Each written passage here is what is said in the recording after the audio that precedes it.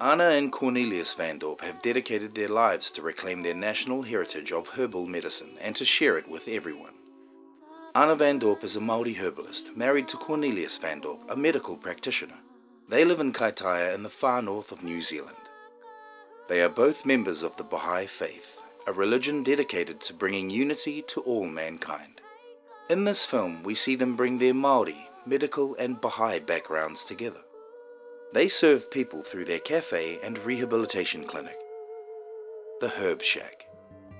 All Indigenous peoples honour nature and honour plant life and understand through intuition or years of listening to their elders and people with knowledge. The plants, they come from the Creator. In the late 1990s I got very interested in herbal medicine, and after that I've tried to apply herbal medicine and plant medicine into my general practice. As a Maori, the process of, or the cycle of continuity is complete in our work. We've also spoken to all of our Baha'i community about what we're doing here. I spent my honeymoon reading Baha'i books.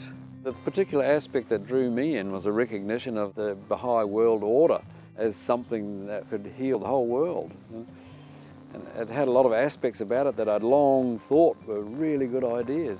A lot of people think that a lot of the weeds in their garden are weeds, but they're actually medicine.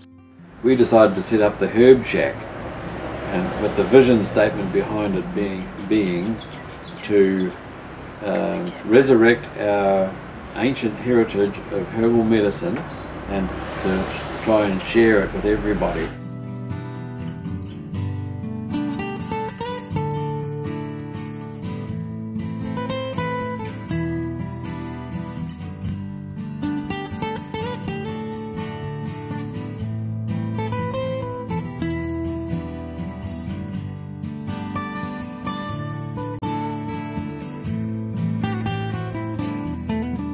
Here we have my great-grandfather. That's Hete Te Hara. I acknowledge both sides of my family and all the different bloods that I have. These are my parents here, Jane and Carl, Wara.